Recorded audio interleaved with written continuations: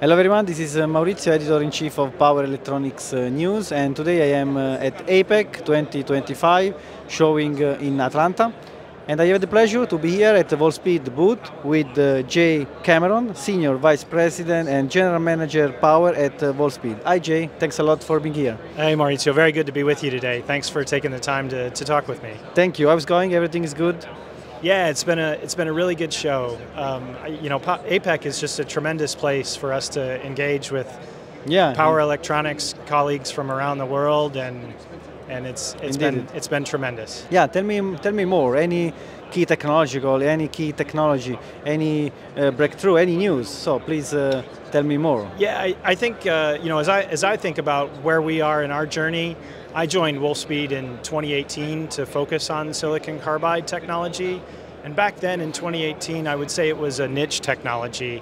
And so the thing that's just really impressed me about where we are today is silicon carbide has now become mainstream for power electronics, and it's just really great to see the breadth of adoption and all the different applications that our customers are taking the technology into. So yeah, the mainstream nature of it has been really great.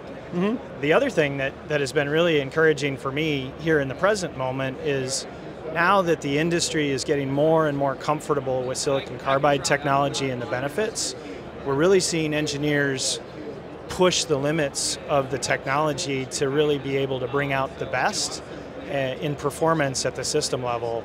And so watching our customers go through that process to really bring the value out of silicon carbide has just been a lot of fun for me. Thank you.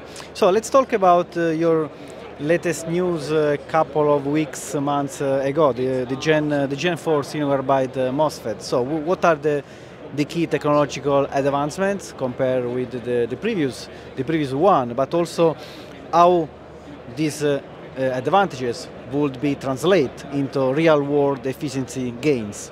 Yeah, excellent. So we're really excited about our Gen 4 silicon carbide MOSFET technology. In fact, we're in front of the demo here today that showcases some of the key advantages of the technology.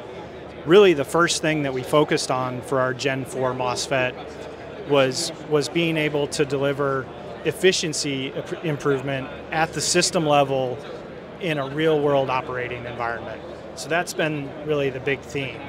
If we break that down, let's talk about efficiency first. Yeah. With the Gen 4 MOSFET, we've been able to get up to 21% improvement in on resistance, and then at the same time, up to a 15% improvement in switching losses. So you bring both the improved conduction and the improved switching performance together, and you get a really great efficiency benefit at the system level. So that's been a tremendous step forward for the technology. The second thing that we really focused on was durability, and so what we've tried to do here and have successfully demonstrated is to be able to switch the Gen 4 MOSFETs very fast, but at the same time doing it in a way that reduces the ringing or the overshoot that you see in the waveforms. And so if this demo actually showcases it nicely, we get up to an 80% reduction in the voltage overshoot, which makes for a much more manageable environment for our customers and the engineers that are designing with it. You couple that with an improvement in the short circuit withstand time. We're now up to 2.3 microseconds. Now you've got a few features that really come forward at the system level for durability as our customers are designing. The third thing that is really key here is what we're really trying to do is bring system level cost improvements for our customers. So I think about that in terms of performance for cost. And if you think about what we've talked about so far, the net of it is we're able to get about 30% more power out of the same footprint. And so what that allows our customers to do is really be able to build a smaller, more compact system and reduce their system costs as a result. So you bring all of those together, and I think we've executed well on bringing that efficiency improvement at the system level, able to perform in a real-world operating environment. Thank you. So with the Gen 4 silicon carbide MOSFET being built on 200 millimeter wafer, so how this would translate, how does would translate in terms of ability from Wolfspeed to scale production?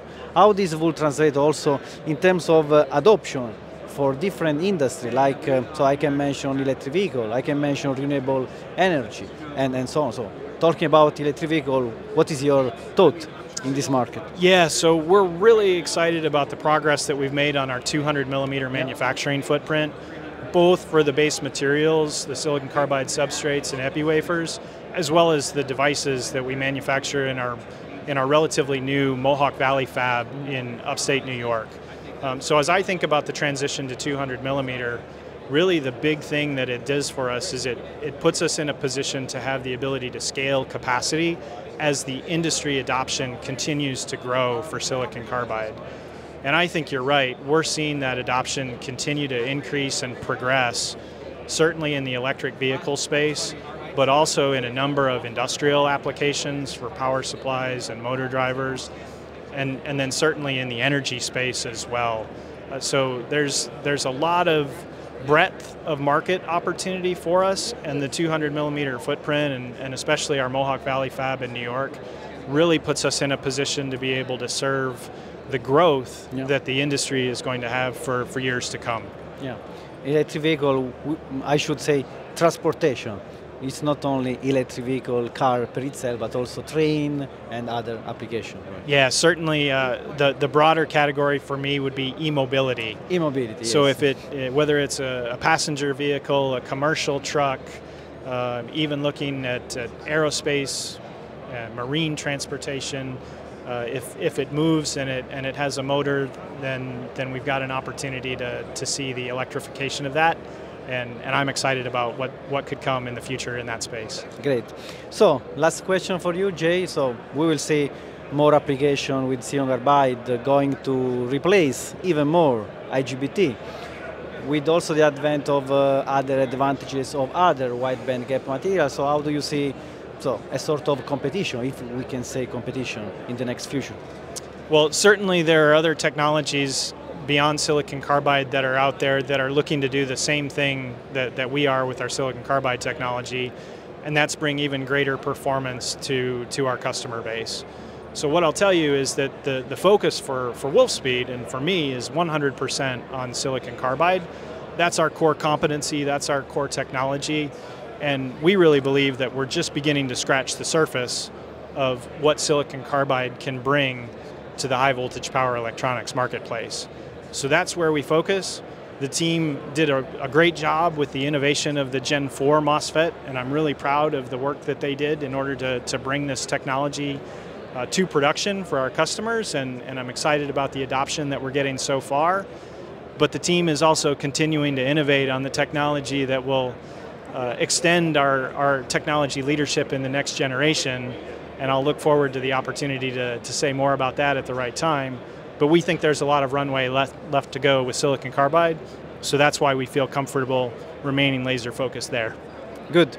Thank you, Jay. Thanks a lot for your time. Thank you so much, Mauricio. Really good to see you here at APEC, and I hope everybody enjoys the video and the opportunity to hear more from you about the advances in power electronics. Yeah, thank you. Have a good day at APEC 2025, and stay tuned to Power Electronics News. Thank you. Thank you.